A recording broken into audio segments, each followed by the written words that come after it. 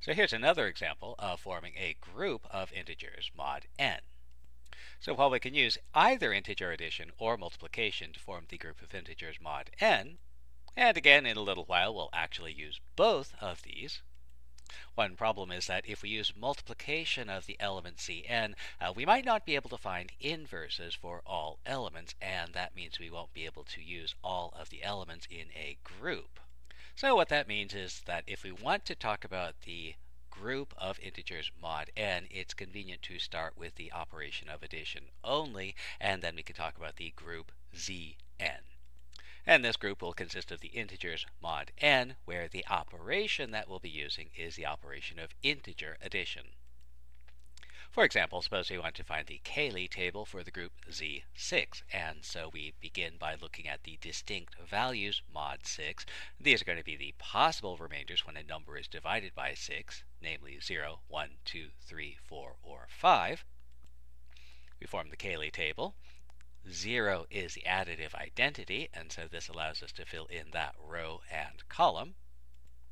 And then we can do the other additions, remembering that A is congruent, A is equivalent to B, whenever A and B have the same remainders when divided by 6.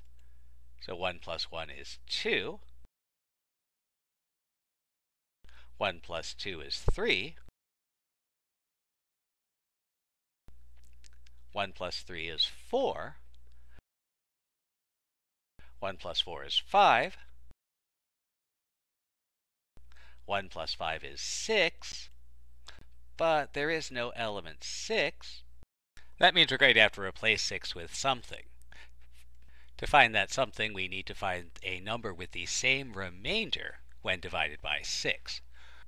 Well, when 6 is divided by 6, the remainder is 0, so that means that 6 and 0 are going to be congruent. And so we have 1 plus 5 is congruent to 0. Incidentally, this also means that 5 is the inverse of 1. Now, because the operation is the operation of addition, we also know that addition is commutative, so that set of sums also gives us another set of sums.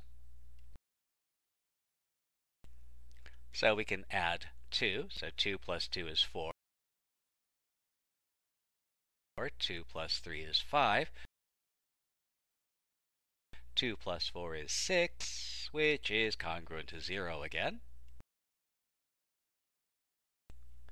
2 plus 5 is 7, and again there is no 7, but 7 and 1 are congruent because they both have remainder 1 when divided by 6.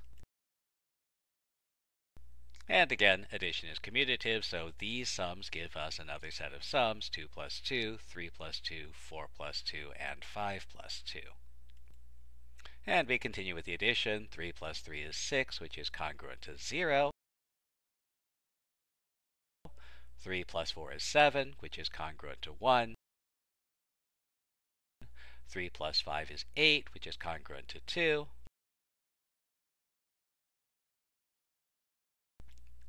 4 plus 4 is 8, which is congruent to 2. 4 plus 5 is 9, congruent to 3. 5 plus 5 is 10, which is congruent to 4, and that completes our Cayley table.